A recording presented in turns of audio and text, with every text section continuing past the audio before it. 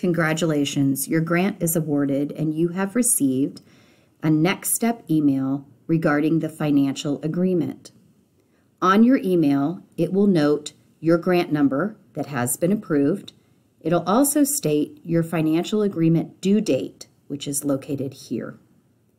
Scroll a little further into the email and you will see the instructions for completing the financial agreement.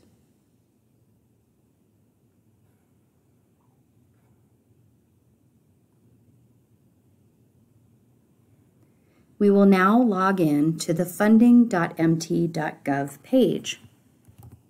Log in with your user ID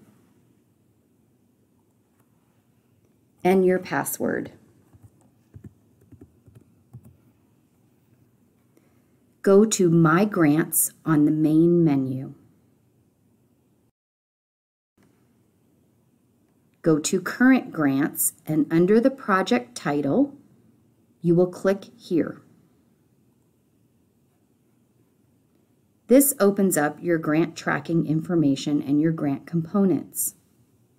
Under Grant Components, scroll to Financial Agreement and click here.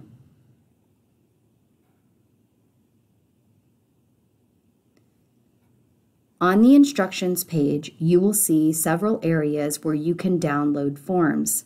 The first is the W-9. The Montana Form SW-9 is located here. The Electronic Funds form, if you elect to have an electronic funds deposit, is located here.